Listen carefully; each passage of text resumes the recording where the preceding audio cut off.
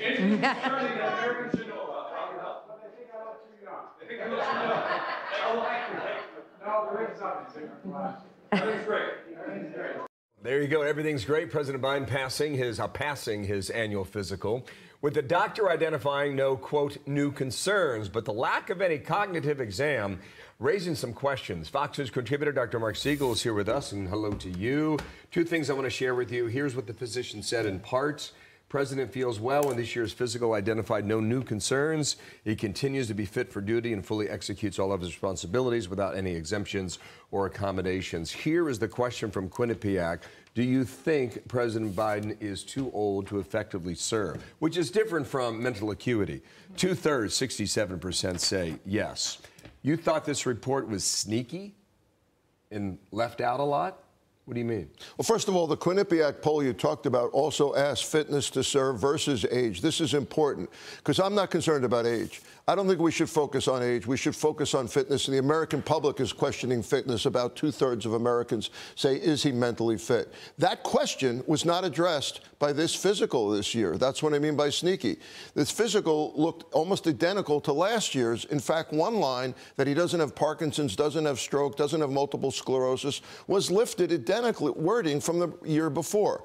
The gait, his problem with walking, they're again saying it's due to arthritis in the spine and some orthopedic problems, but some neurologists have told me that this gait where your feet are kind of glued to the floor is more consistent with fluid on the brain or possibly not enough blood flow to areas of the brain. I'm not saying he has that. I haven't examined him. But we didn't see any imaging of the brain, no MRI, and again, no cognitive testing. And the American public is questioning his cognitive ability because of the frequent lapses he's had in memory. Now, neurologists have come out and been quoted all over the place saying, well, when people get older, they have memory lapses. I personally, in my practice, have not seen this kind of memory lapse. And if I did, I would refer the patient to a neurologist to get testing for it. So they're avoiding the elephant in the room here, in my opinion. He's also taking criticism, or the White House is taking criticism, for not having this cognitive test embedded in the physical. If you were going to design something like that for presidents or candidates seeking office, can you break down for us what you would like to see in there? What are we looking for? What kind of questions are we trying to answer in a cognitive test? Really, really important question, very well phrased. I think it's over time that's the answer.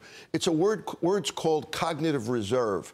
Remember, if it's a grandfather, maybe you don't care about that, but the President of the United States, you want to know how their memory affects their ability to make decisions, their flexibility of decision-making, their creativity, thinking outside the box with new things coming out them all the time. How do they look compared to other foreign leaders? You can't tell that with one cognitive test. It would be an assessment made over time. Nice to have a doctor in the room yesterday, too. It would have been nice to answer some of these questions. Doctor, thanks for coming. Great to see you. I'm Steve Ducey. I'm Brian Kilmeade. And I'm Ainsley Earhart. And click here to subscribe to the Fox News YouTube page to catch our hottest interviews and most compelling analysis.